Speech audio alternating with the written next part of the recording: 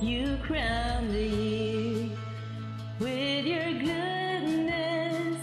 You answer us with awesome deeds. Your hope resounds, God our Savior, to distant lands and farthest seas. Oh, paint the fields bright and golden, drench the harvest with your rain.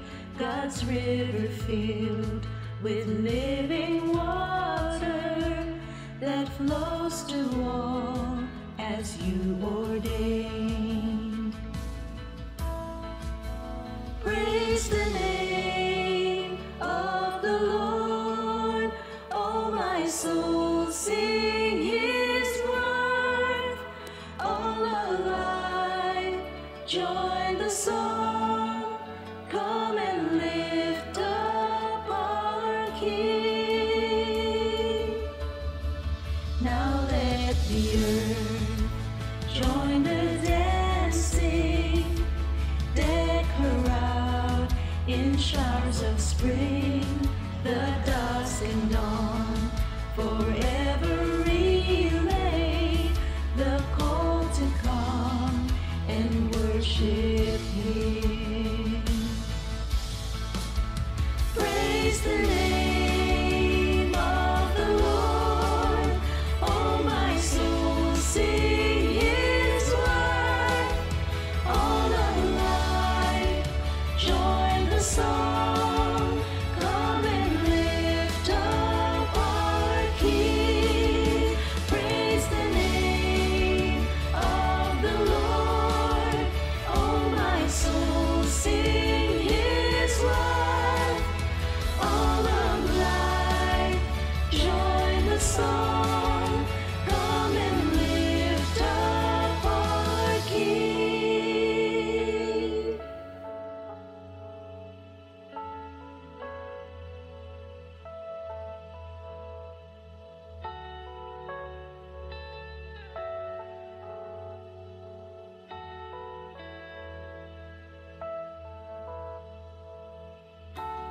Holy, holy, worthy are you, Lord, and all the glory to your name forever. Holy, holy, worthy are you, Lord. And all the glory to your name forever. Holy, holy, worthy are you, Lord.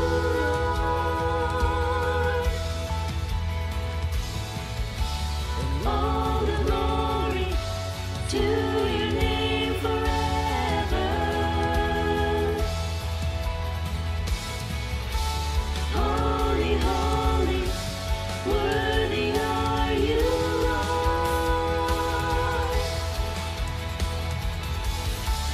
All the glory to your name forever. Praise the name of the Lord, oh my soul, sing his word. All alive, join the song, come and lift up our King. Praise the name of the Lord, oh my soul, sing his word. All alive, join the song, come and lift up our King. You crown the year with your goodness. You answer us with awesome deeds.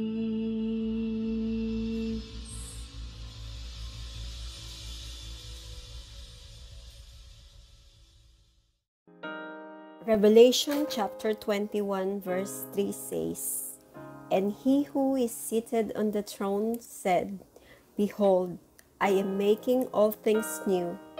Also he said, "Write this down, for these words are trustworthy and true." Let us pray. Our Father in heaven, our beautiful word came into being because of the powerful words that you have spoken at the very beginning of time. You have created everything that is good, that we may have joy and satisfaction in our lives, and that we may have a wonderful relationship with you. But Lord, we mess things up. We ignore your commands and got swayed by the lies of the enemy.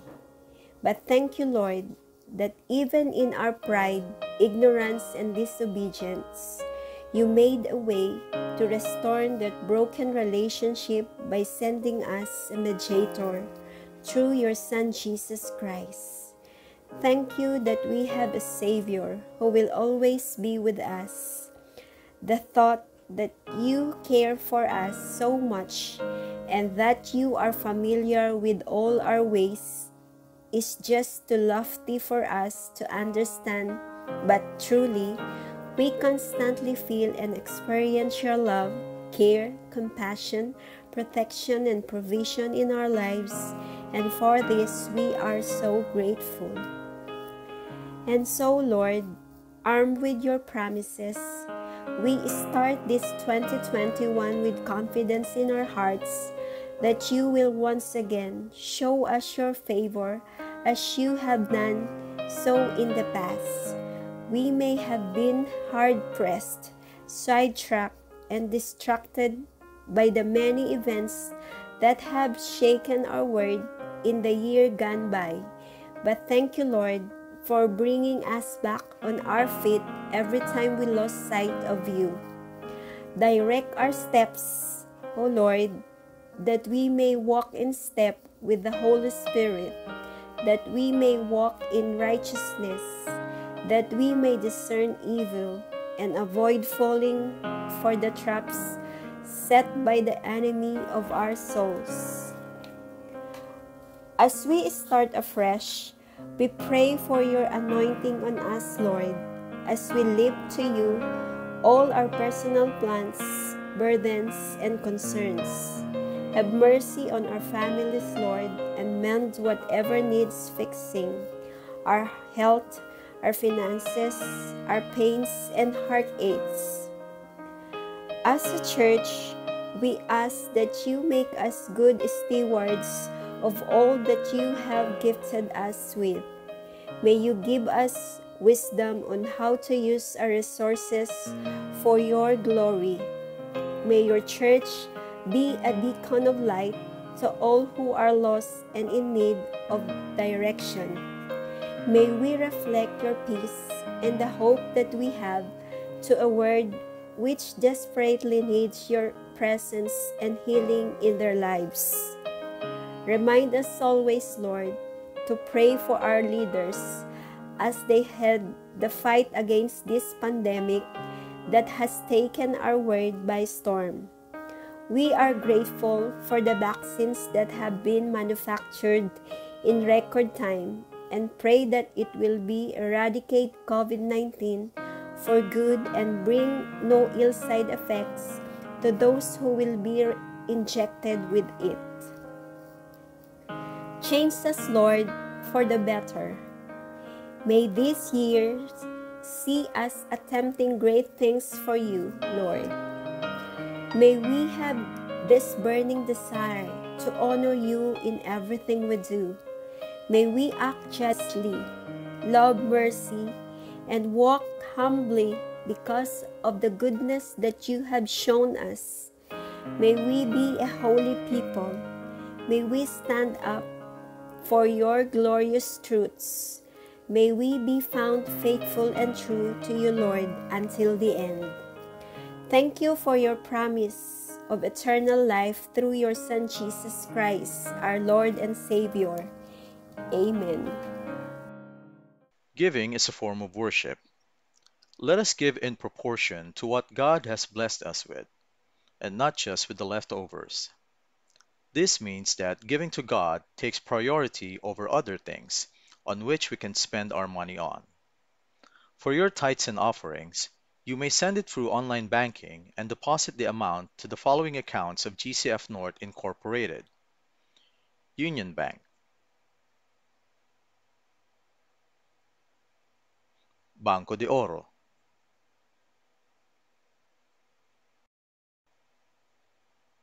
or Bank of the Philippine Islands.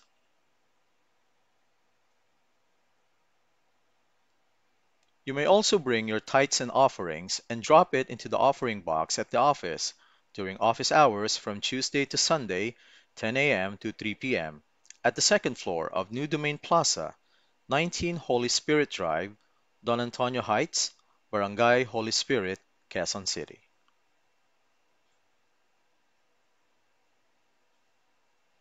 Please always remember the following tips for your safety and protection using online banking.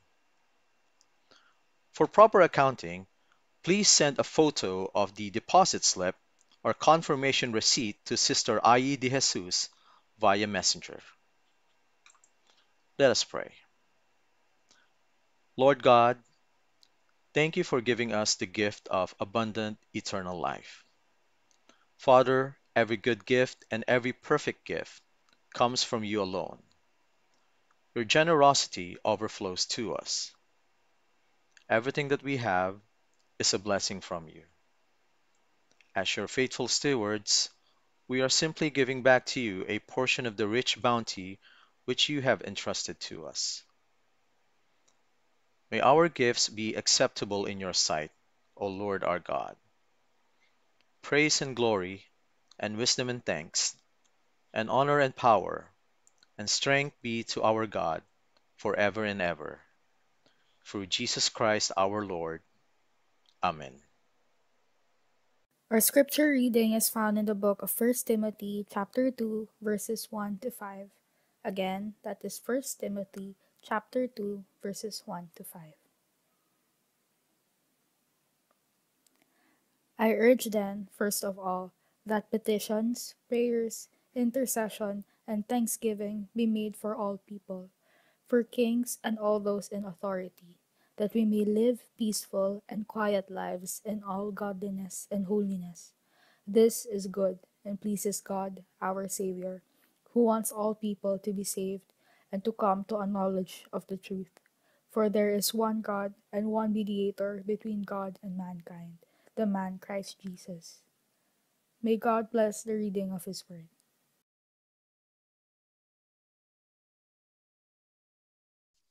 A blessed New Year greeting to everyone. The year 2020 has been a rather difficult year for all of us. The COVID-19 pandemic has brought much fear, worry, and anxiety in the hearts and minds of people. The community quarantine or lockdown has brought much of the economy to a standstill, with many people losing their jobs and the businesses of others failing or being shut down. Many churches have closed their doors to regular worship gatherings and are conducting their various ministries online. We are waiting the arrival of a vaccine, which promises to provide immunity for everyone so that we can bring the pandemic to a halt and go back to living our former normal lives if that were possible. Even then, it seems that we are not yet seeing the light at the end of the tunnel. As of now, the coronavirus has mutated into a highly transmissible variant and is spreading rapidly in many countries. We still do not know how big of a problem it will develop into if it should enter our country. It may just be a matter of time before it gets here. A quote which I saw on the internet recently caught my attention. It reads, "As we start the new year, let's get down on our knees to thank God we're still on our feet." I said to myself, what a timely reminder as we begin the new year. We should be praying and thanking God that in spite of the difficult year that we've been through, we're still here. We're still on our feet. God has faithfully cared for us, shielded us, sustained us, and provided for us in times of our need.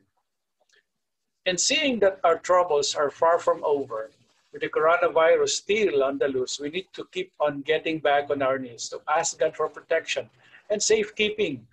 We need to consistently engage in prayer for ourselves, our families, our church, our community, and our nation. Born out of the ongoing crisis which we are all experiencing, our theme for this year has been conceived with this in mind: pray, persevere, prevail. This is our church theme in 2021. Prevailing in any endeavor is the end goal, but it is not all human effort. Ultimately, we need the hand of God because He is sovereign and He makes things happen. Prayer, therefore, is a must. As we pray, we must remain steadfast and continue trusting God in 2021 amidst the troubling times. This is what it means to persevere. Our God is able and we can count on Him to enable us to prevail, but we must keep our faith in Him. Thus, we are starting off our sermon series for this month on the topic of prayer. Our theme for January is the church that prays. We usually begin our year with a day of prayer held on the first Saturday of the first month. But since our church is still not doing any physical face-to-face gatherings, we will instead hold a night of prayer this coming Wednesday at 7 in the evening via Zoom. Please come and join us as we pray and intercede for our families, our church, our community, and our nation. We'll be using the same Zoom link that we use in the midweek prayer meeting. Today we will be looking at the book of 1 Timothy. Did you know that most of the books that comprise the New Testament are actually letters?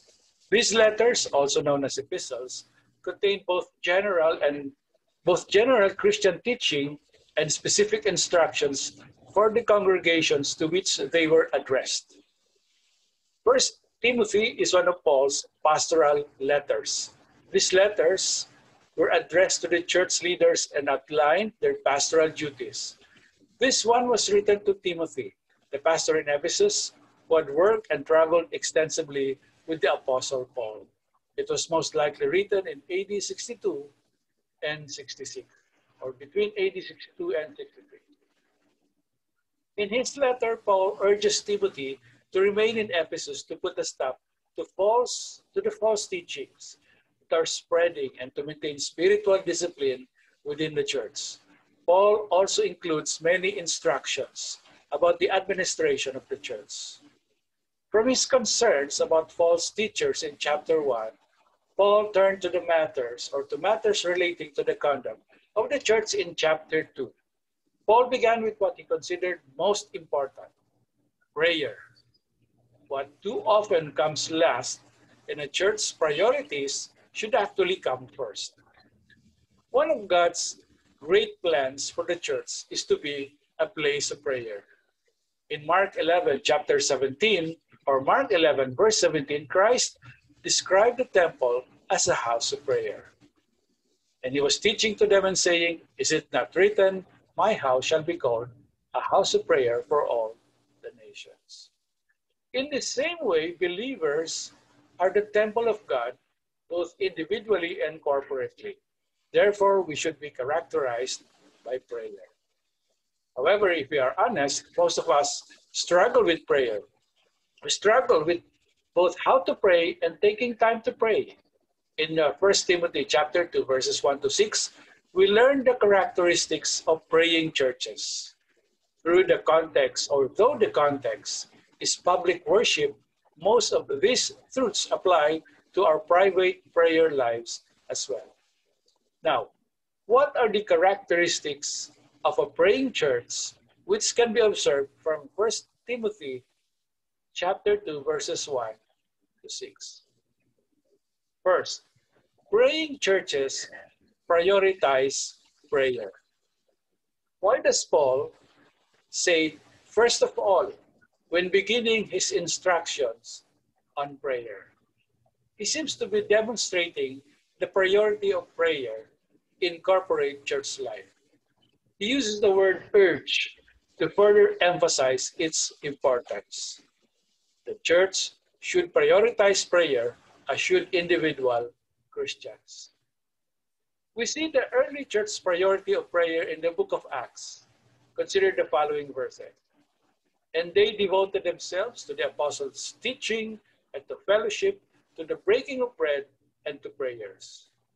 And then in Acts chapter 6, therefore, brethren, select from among you 7 men of good reputation, full of the Spirit and of wisdom, whom we may put in charge of this task, but we will devote ourselves to prayer and to the ministry of the word. The early church devoted themselves to prayer, and the apostles prioritized it, even over serving needy widows. They needed to give attention to prayer and the ministry of the word. This must be our priority as a church and as individual believers. Oswald Chambers once said, prayer does not fit us for the greater work. It is the greater work. For this reason, prayer must be our priority. Why does God require us to pray, especially since He is sovereign? God originally made man to have dominion over the earth. Adam and Eve were given the job of ruling over and caring for His creation as His vice-regents. A vice-regent is a deputy, a person who acts in the place of a ruler, governor, or sovereign. Thus God told Adam and Eve that they were to subdue the earth and have dominion over it, not by abusing it, but by working it and keeping it. It was through man that God would rule and build His kingdom. Even though man fell, that is still God's method on the earth. He works both through the prayer of man and the work of the hands of man. Moreover, God will not complete His works apart from man's prayers. Consider Ezekiel chapter 22, verses 30 to 31. I look for someone among them who will build up the wall and stand before me in the gap on behalf of the land, so I would not have to destroy it. But I found no one. So I will pour out my wrath on them and consume them with my fiery anger, bringing down on their own heads all they have done, declares the sovereign Lord. For lack of prayer, God destroys nations, governments, and individuals. God is always looking for people to pray within His church. But like Israel before us, we often fail to pray. Instead of prioritizing prayer, we prioritize family, money, education, entertainment, and even other ministries at the expense of those around us. In worship, prayer must be the church's priority, and it must also be a priority in our individual lives. And then, praying churches pray for everyone. Paul says that requests, prayers, intercessions, and thanks be offered on behalf of all people. One of the things we can discern about prayer from this verse is that all people need prayer. There is not one person we know that doesn't need constant grace from God, and therefore our prayers. What do the various types of prayer that Paul mentions mean? Let's look at them one by one. Supplication, petition, or request are synonymous words. This kind of prayer arises from a sense of need. It essentially refers to asking God for something. Now, certainly, our prayers should not only include requests, but when we do offer them, we should have confidence that God cares for us and wants to give us His best. Next, prayer. Prayer is a general word for all communication with God. And unlike supplications, it is only used of God in the Bible. Therefore, it includes a unique element of worship and reverence. Intercession. This word comes from a root word meaning to plead in behalf of another or to intervene. It refers to requests made on behalf of others. Therefore, it is not only a word of advocacy, but also of empathy, sympathy, compassion, and involvement. Thanksgiving refers to a basic sense of gratitude for God's grace.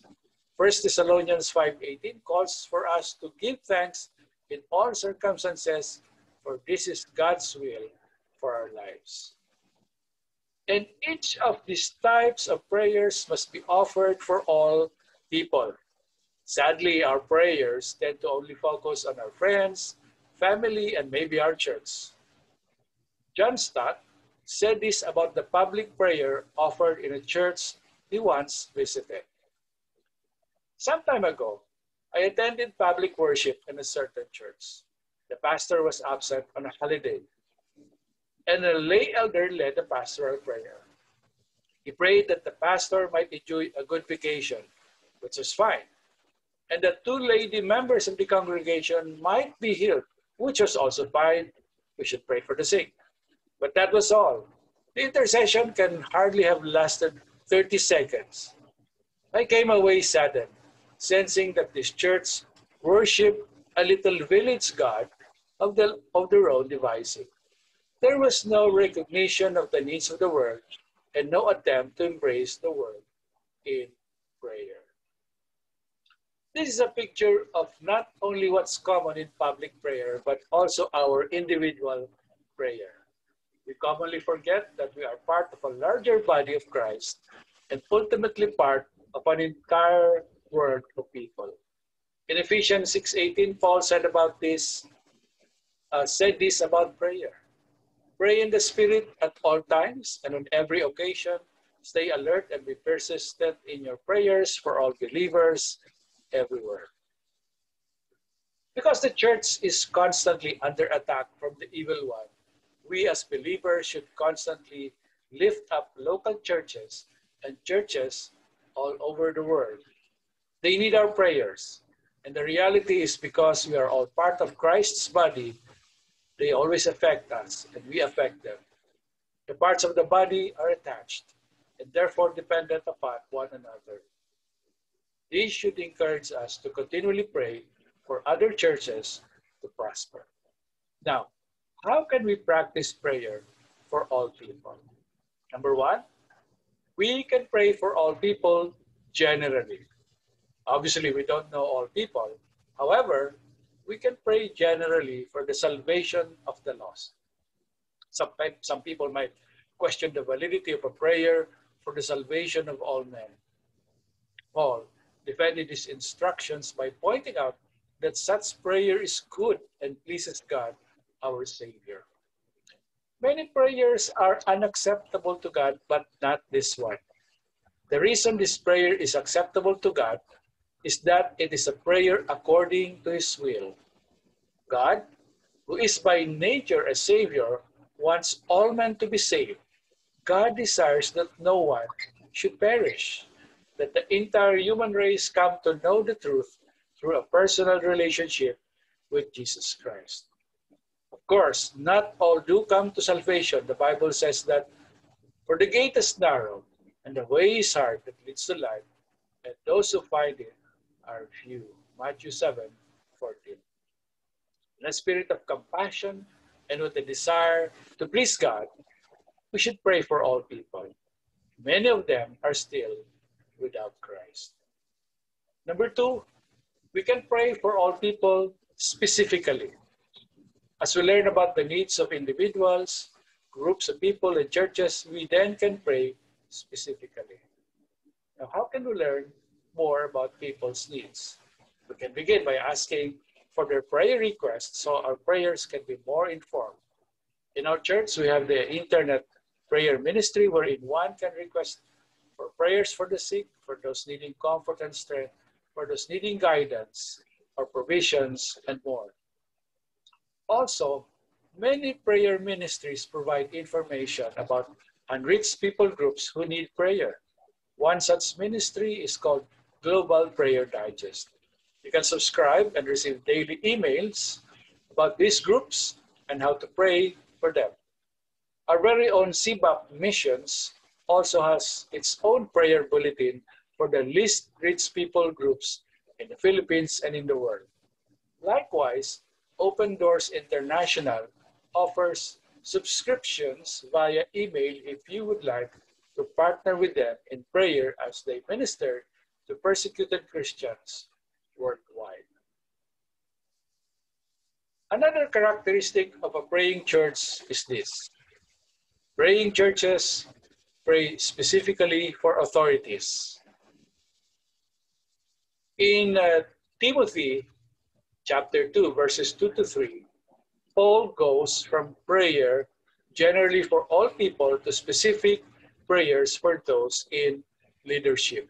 He says, for kings and all who are in authority, that we may lead a peaceful and quiet life in all godliness and dignity. This would have been a tremendous challenge to the Christians living in Ephesus. At this time, the Emperor Nero was ruling in Rome. He spearheaded a wave of persecution against Christians. He would light Christians on fire in order to brighten his garden. He would put slabs of meat on Christians in the amphitheater and send lions after them for sport. However, Paul does not tell these Christians to rebel, protest, or fight for their rights. He calls them to pray for their authorities. Romans 13, verse 1 says this about our authorities. Everyone must submit to governing authorities, for all authority comes from God, and those in positions of authority have been placed there by God. All authorities, even ungodly ones, are established by God. They are God's servant to reward the good and punish the bad. And because of this, Christians must constantly intercede for them, especially those who are evil. We must remember, the king's heart is in the hand of the Lord. Like the rivers of water, he turns it wherever or wherever he wishes. Our God is sovereign. He can change the hearts of even the most wicked rulers. Even when kings, rulers, and politicians seem hostile and evil, Paul reminds Timothy that God wants all people to be saved through Christ. This is why Christians are called on to pray even for those who persecute them. The goal is to see souls saved, not revenge. Paul says we should pray for everyone and specifically for authorities so that we may lead a peaceful and quiet life in all godliness and dignity. Such prayer for all is good and is pleasing before God, our Savior. With the persecution of believers in full force under Nero, Paul was greatly aware of the deteriorating political situation. Thus, he urged prayers for the salvation of all men, but especially rulers, so that the stable, non-interfering environment of the previous days might be recovered.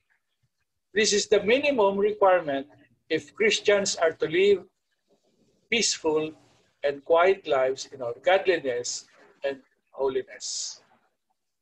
This is not to say that Paul was trying to run away from suffering.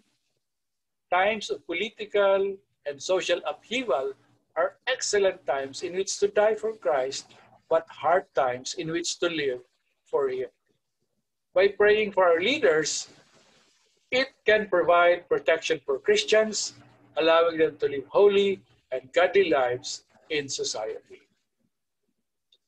Therefore, when the church is not praying for its leaders, it opens the door for difficult circumstances in society and anxiety in the hearts of believers. These difficult circumstances at times lead to Christians being persecuted.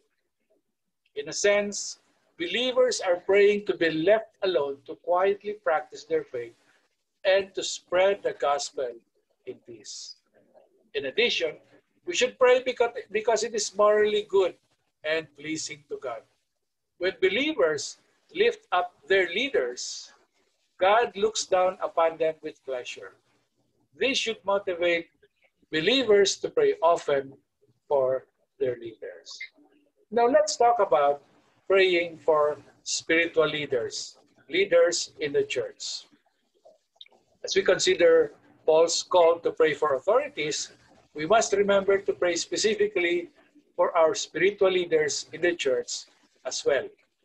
They need our prayers as they are the targets of many assaults of the enemy.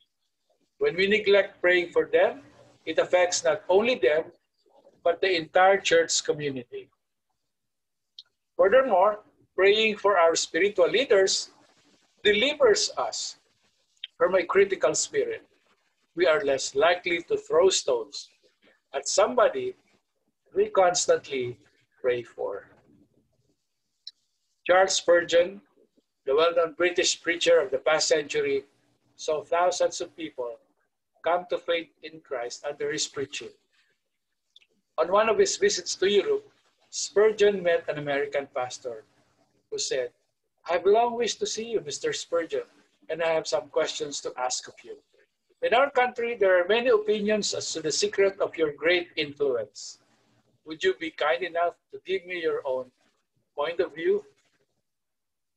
After a moment's pause, Spurgeon simply said, "My people pray for me." Spurgeon was quick to acknowledge the value of prayer in his ministry. He knew that he will not find success without it. I would like to take this opportunity to thank all of you who pray for me, the elders, the deacons, and the other spiritual leaders in our church. We are nothing without the hand of God upon us. Your prayers sustain us.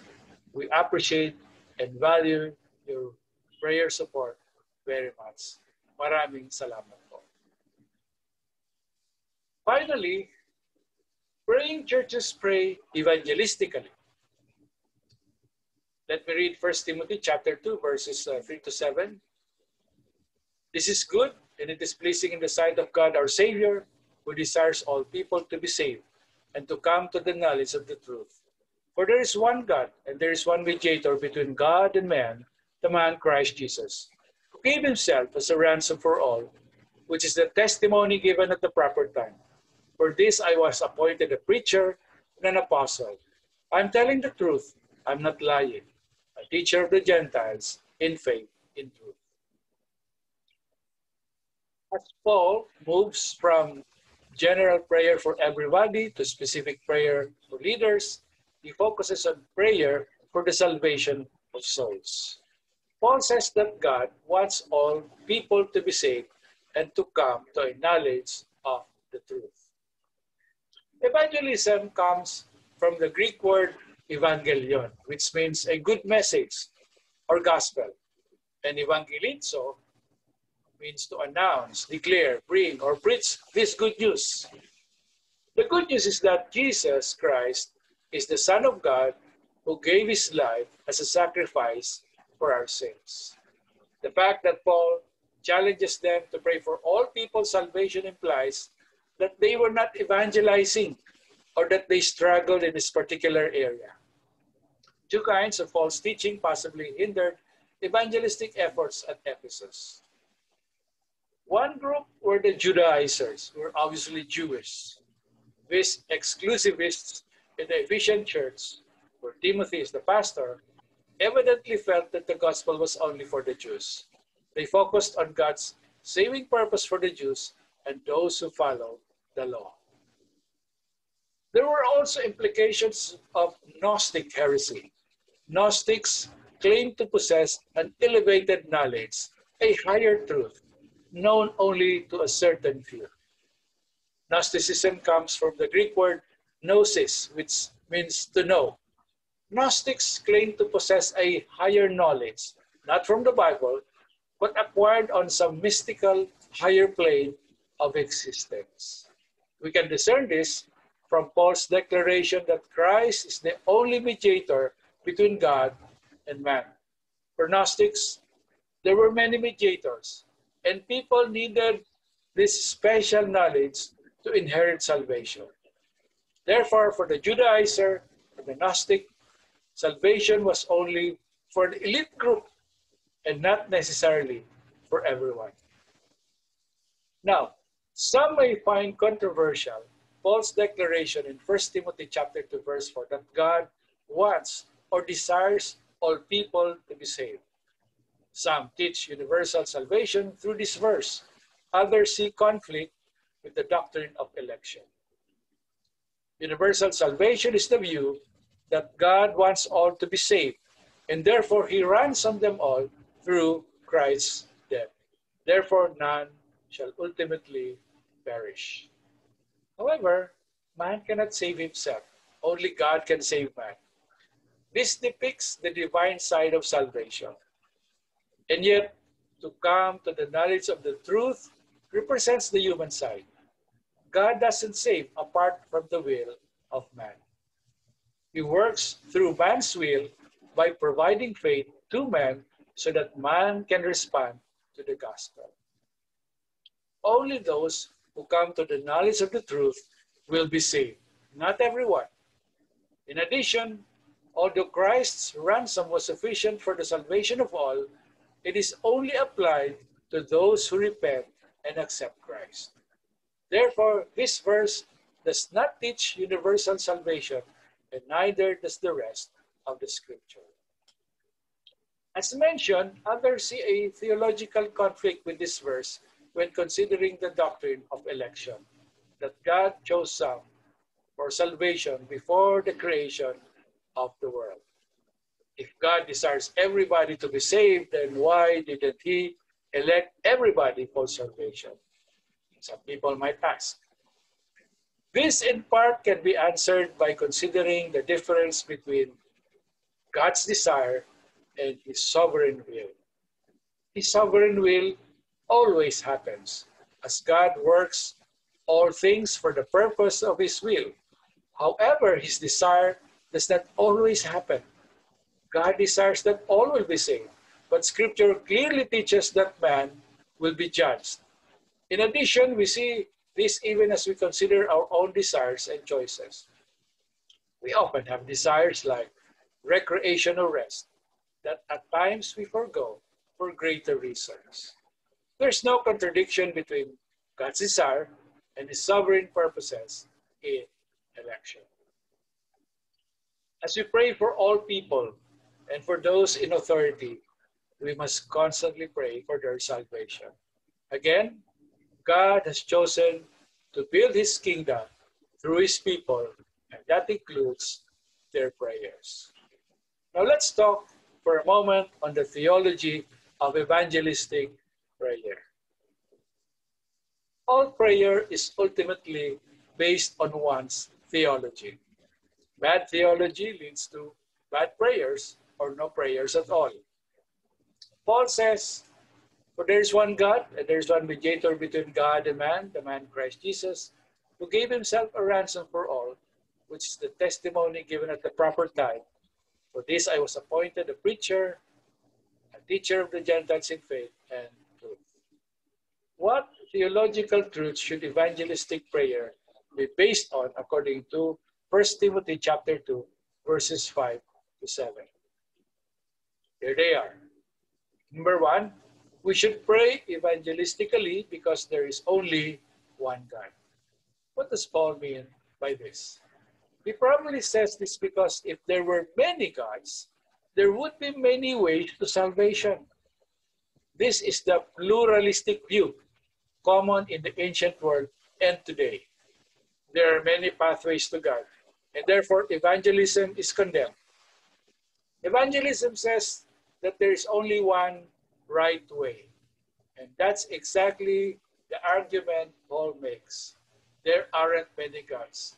There is only one, and therefore only one way of salvation. Next, we should pray evangelistically because Christ is the only mediator between God and man. As mentioned, the Gnostics believed that there were many mediators between God and man, and Christ was only one of them. Therefore, Paul affirms the full deity and humanity of Christ. As God, he can relate to the Father, and as man, he can relate to us. He is our mediator, our go-between. Christ was our ransom as he paid the penalty for our sins by dying on the cross. His death for our sins allows us to be accepted by a holy God.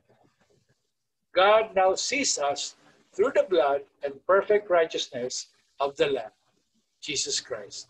For that reason, only Christ can be our go-between. He is the only God-man. Gnostic doctrine has been seen in various forms throughout church history. In Roman Catholic doctrine, saints can be our mediators with God. Paul, Mary, and other saints can intercede for us. However, Christ said, I am the way, the truth, and the life. No one comes to the Father except through me. He is our only intermediary, our only mediator. Therefore, if man is going to be saved, it must be through Christ alone. Thirdly, we should pray evangelistically because sinners are saved through preaching. Paul said, for this I was appointed a preacher, an apostle, and a teacher of the Gentiles in faith and truth. The God who chose the means of salvation also chose the method. For people are saved by others faithfully preaching the gospel to them. Paul was a preacher as he proclaimed the gospel. He was an apostle as he was sent with authority from Christ to plant churches. He was a teacher as he explained the whole counsel of God to others. The fact that he mentions his ministry to the Gentiles supports the fact that the gospel was not just for the Jews or the spiritually elite, but for all people. God desires all people to be saved.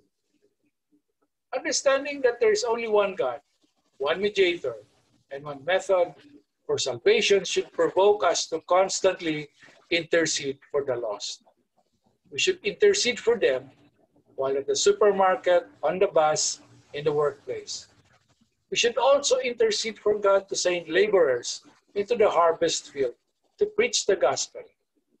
God desires that none should perish, but that all would come to repentance. Pray for your friends and loved ones who have yet to know Christ. And then pray to God for boldness that He may empower you to share the gospel to them. Jesus constantly prayed as He went about doing ministry.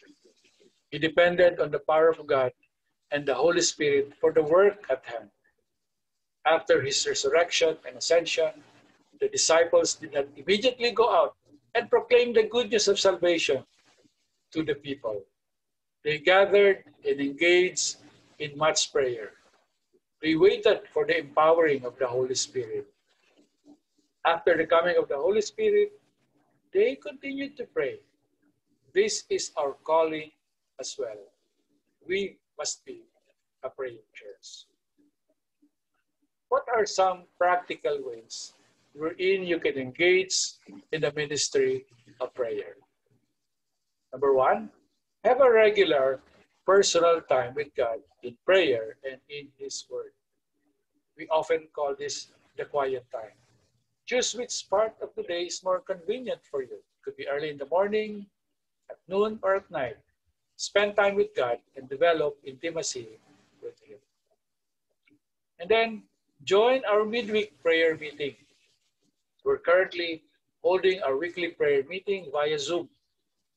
Please send me a private message if you wish to become a regular member of our Prayer Warriors group chat. I also would like to invite you to join our night of prayer this coming Wednesday. Let us gather together and pray as one body in Christ. Join the 24-hour prayer chain. We have a prayer chain network in our church. Each hour of the day is covered in prayer by volunteers for the various concerns of our families, our church, and the nation. Please send me a private message if you wish to join this group. And then sign up to receive the regular internet prayer items. We post daily prayer items via text messaging and through Messenger. These are a combination of prayer items besides the requests for healing, for for comfort, for strength, for provisions, and other urgent personal concerns from members. Please let me know if you would like to receive these items regularly. Let me now close in prayer for all of us. Lord, we thank you for the privilege of prayer. We can boldly approach your throne of grace anytime because we have a special relationship with you. We are your children and you are our Father. We can present to you our requests, our thanksgivings, as well as our intercessions for others. We declare that we are nothing without you. All that we have and all that we are able to do is only by your grace and through your enabling power in our lives. Help us to become a church that prioritizes prayer over other ministries. Enable us to be mighty and strong in prayer. We pray that you will have mercy on our friends and loved ones, that they will be open to the gospel. We pray that you will grant wisdom to our government leaders and others in authority, that they may lead well. May they also come to know Jesus. Finally, may we not just pray for others to be saved, but that we also will do our part in sharing Jesus to them, so that they too may receive forgiveness and eternal life that is found in Christ alone. We pray this in the name of the only Savior, your Son, the Lord Jesus Christ. Amen. Good morning. Today is the first Sunday of the month, and we will be observing Communion Sunday. Communion, or the Lord's Supper, is a time when we commemorate the life and death of our Lord Jesus Christ, who gave up his life for our sake. Let us pause for a moment and examine ourselves for any unconfessed sins. Let us ask God to reveal those sins to us. Let us confess those sins to him, and let us ask for forgiveness. Let us pause for a brief moment of silence.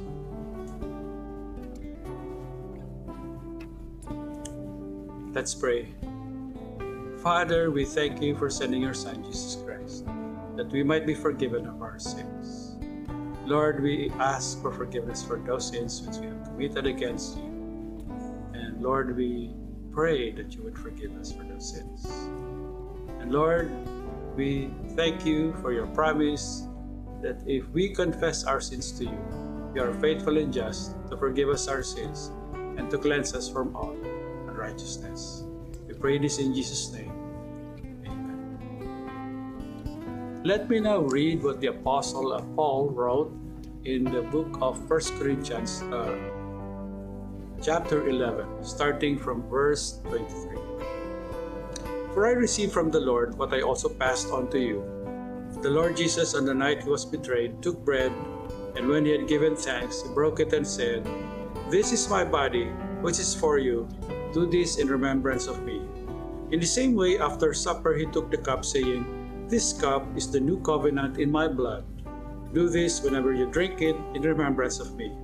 For whenever you eat this bread and drink this cup, you proclaim the Lord's death until he comes." Please get your biscuit or your wafer. This wafer is the symbol of the body of our Lord Jesus Christ, which he gave up for us. Let's lift the wafer and all together say, "Thank you, Jesus, for your body that you gave up for me." Let's partake.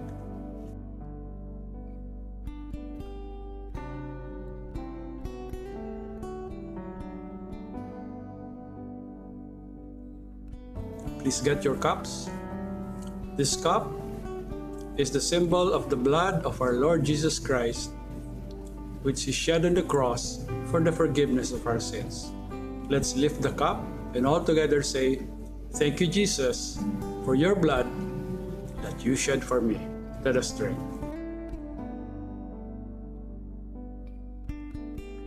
Let us pray. Father, once again we thank you for sending your Son, the Lord Jesus Christ, came into the world, died on the cross, that we might receive the forgiveness of our sins. Lord, thank you for the gift of eternal life. Thank you for forgiveness. Help us to live for you. to walk according to your will, to grow, and to give you glory in our lives, even as we await the coming again of our Lord and Savior, Jesus Christ, in whose name we pray. Amen.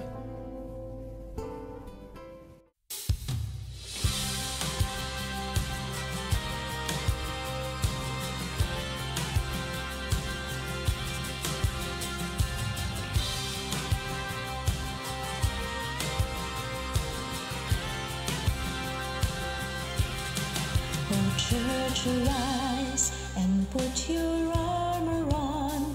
Hear the call of Christ our captain. For now the weak can say that they are strong in the strength that God has given. With shield of faith and belt of truth, we'll stand against the devil's lies. An army bold whose battle cry is love, reaching out to those in darkness.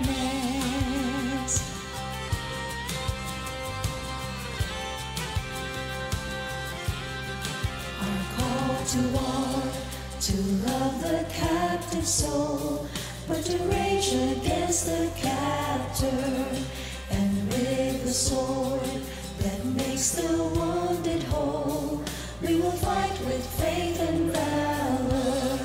When faced with trials on every side, we know the outcome is secure, and Christ will have the price for which he died, an inheritance of nations. Arise, shine, for your light has come. Arise, shine, for the risen sun.